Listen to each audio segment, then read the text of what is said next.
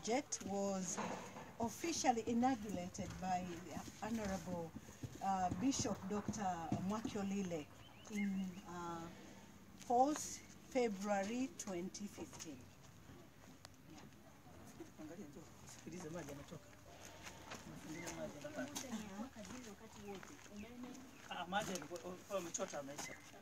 And again, the water is going up very strongly, so the pressure is very high, as you can hear.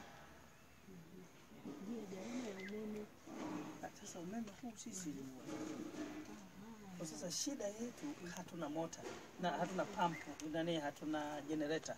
Kwamba umeme unapokatika tunakosa maji. So there is one challenge here, that they are using electricity from mine source from the center there. So whenever electricity is off, they don't have water. So there is only water when there is electricity. Actually, the problem here is that they could have had a motor which could again support this project. Does that happen a lot, the outage of power and electricity? Yeah, it's often. Would, for example, a generator be helpful? Yes, the generator will be helpful, and then I think they'll be independent from depending the electricity from the coal. Okay. Thank you. Problem is that whenever they don't have electricity, then everything is cut off from here. Kwamba maji yatoke hapa yaende yakajaze tanki hili la pili kwa matumizi ya pale kwa nyumba ya mtumishi. So this tank actually is for installing in the pastor's house when it will be complete. So they will connect water now from here to there. Then the capacity will be for 2 tanks, one for the church premise and the other one for pastor's home.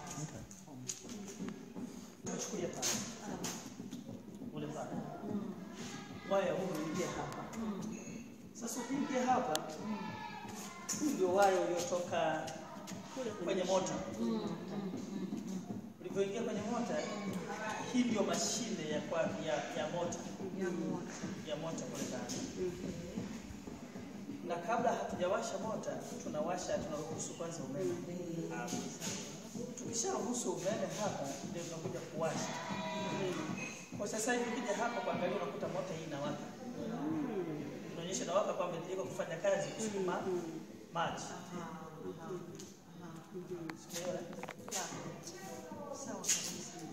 He's saying this is the connection, electricity connection actually, which actually supports the well to work.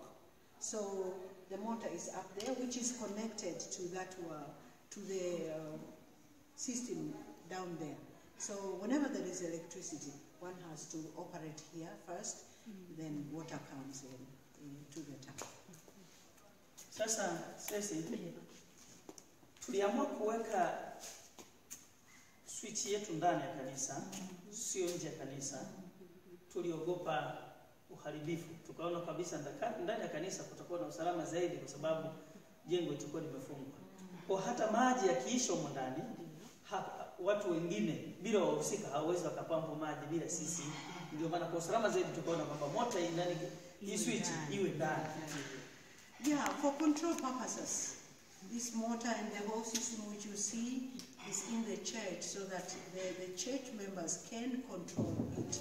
And even neighbors, they can't do anything when there is no water because the motor and all this electricity system is within the church. When they are not around, the doors are closed. Yeah. So it's all about security purposes. Yeah. Na je, haya maji mnaweza kutumia kwa mfano tunafahamu bila hata kuchemsha? Yani safi kabisa na salama. Maana haya maji kuna mkemia wa kiwanda hapa ndio walikuja kupima kabla hatujaanza kutumia, kwamba lazima kwamba yanafaa matumizi ndio akakuta yako kwenye kiwango cha kutumia maji mazuri. Kwa sisi tunatumia kwa kweli tunatumia. This water is very, very pure. It can be drunk without, it can be used without boiling. And again, it has been tested by the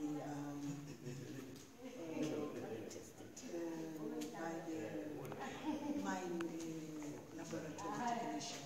Yeah. So the water is safe, and they don't have any problems in the water. And again, it is untouched from the well to the tank and for use. Can we start again? Can you? Oh, yeah, we'll get some more. I'm thirsty. Okay. I'll save it. I don't want to waste the water.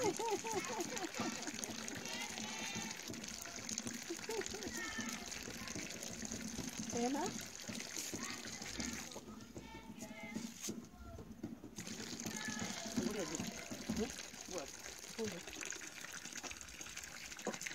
Yeah, the pressure is very, very hot. That was good. Asante sana.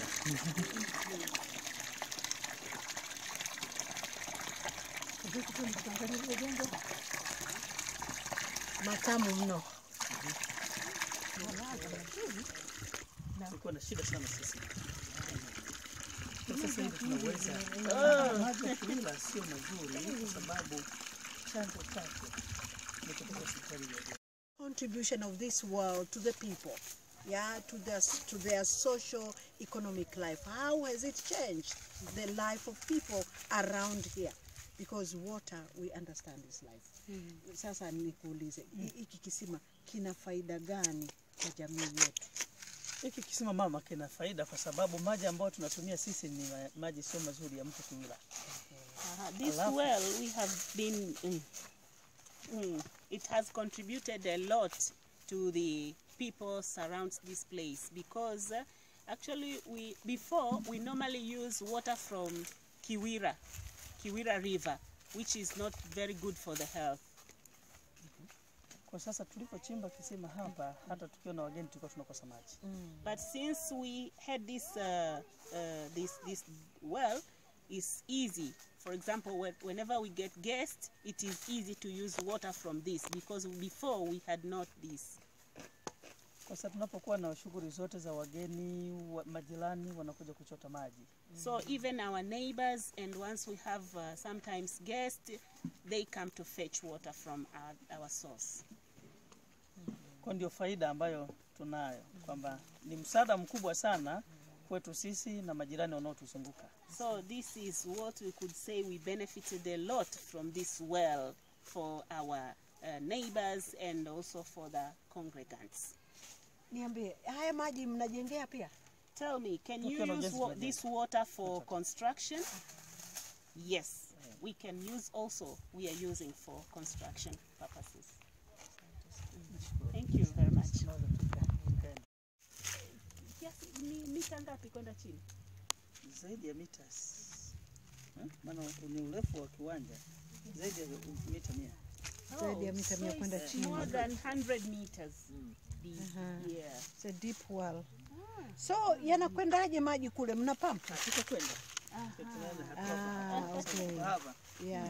Sasa Kwa hiyo hapa ndo walipoketi na mitambo yao. Hapa kuna mota.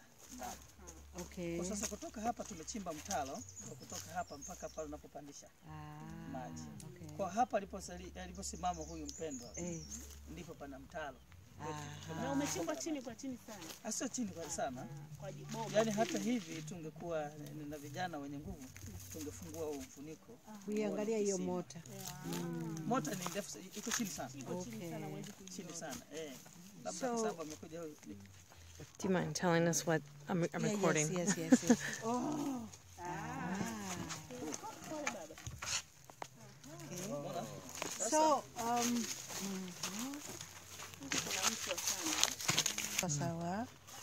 Na huu waya mweupe ni waya umeme. Sawa. Na hii kamba hii ndio imeambatana na kamba nyeupe. moja kwa moja tumeenda kuifunga kwenye mota chini, kwamba kama kutakuwa na utengenezaji ni rahisi kuvuta hiyo mota kuitoa nje. Kwa hiyo hii inaweza kuondolewa. Huu ni mfuniko ambao ni mfuniko wa chuma. Mfuniko wa chuma tu. Unatolewa.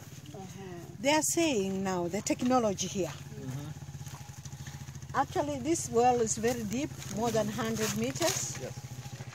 And then deep down there, they have fixed a motor.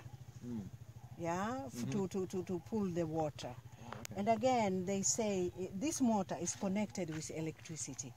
So whenever they need to pump, then electricity should help. Yeah.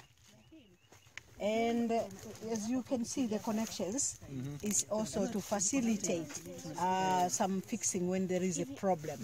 Yeah, so this rope actually is fixed with the motor. Yeah. Oh, so if they need to pull the motor up, they And again, now there is a line up to there, from here up to there to the tank. Yeah.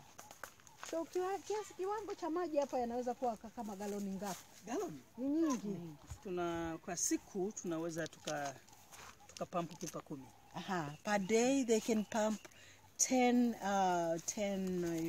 Yani ni tanks la millimeter of that size. It's like 200 meters. 200 liters, 200 liters per day. Lakini sio kama maji yanaisha. And again, still they can have plenty of water remaining. So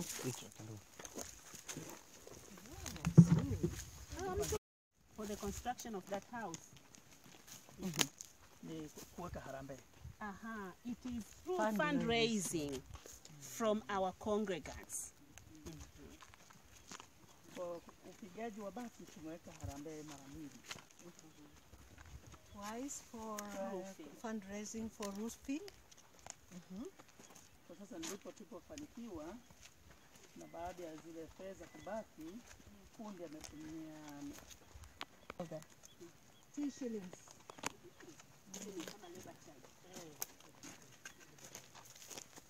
Nilipata milioni ngapi katika harambee zote?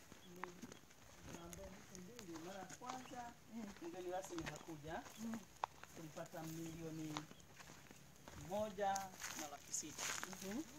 Mgeni rasmi alivyokuja kwa mara ya pili akatusaidia yeye milioni 2.5. Kwa tukaongezea sisi ikawa kama milioni 5. Kwa jumla ya hela yote tukawa kama na milioni 6. So fundraising has succeeded them to get 6 million for this work. Okay, and this is going to be the future house of Pastor. Kwa sasa hili jiwe Na ofisi pia au ni nyumba yake? Actually now they just gave him a house from quarters, staff quarters of the coal mine. Yeah, but they need to move to their house. Kwa hiyo nyumba imetumia muda mrefu kwa sababu askofu alizindua kuweka jiwe hili msingi aliweka mwaka 2011. Since 2011. That is where the foundation stone was laid by Honorable Dr. Bishop Makiolile. Stone for church facilities.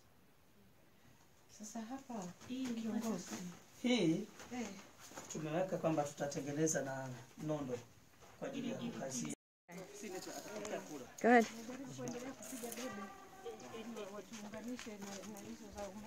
Lucy, try some water?